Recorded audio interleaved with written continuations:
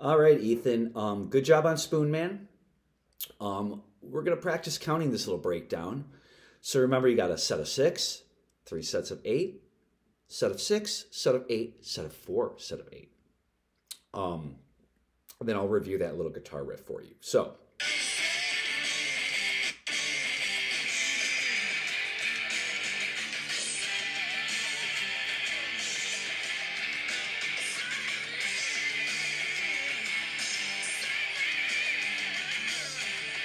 All right, here we go.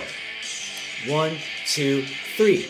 1, 2, 3, 4, 5, 6. 1, 2, 3, 4, 5, 6, 7, 8. 1, 2, 3, 4, 5, 6, 7, 8. 1, 2, 3, 4, 5, 6, 7, 8. 1, 2, 3, 4, 5, 6. 1, 2, 3, 4, 5, 6, 7, 8. 1, 2, 3, 4. 1, 2, 3, 4, 5, 6, 7, 8.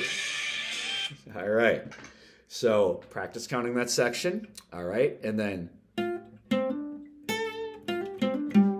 teach you this little riff here. So we're in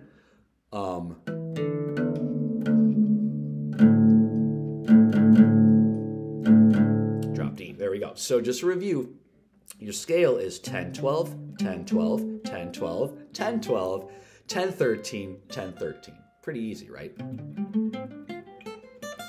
All right. So your riff, using the notes in that scale, you're going to start on your D string, pointer on 10, and then bring it over to 10 of your B. So, and then you go to your G, 10 to 12, hammer on, same thing on your D, and then you go to 10 of your A. So you got, and then we do the same thing again, except now we go up. And you go right up that scale. 10, 12, 10, 13, 12. All together.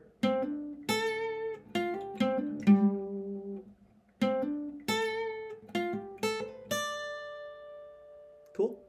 So practice with the recording, especially. Like practice the whole first part of the song with the recording, Ethan. And then practice counting that breakdown. And then listen to how that comes in. All right. I'll see you next week.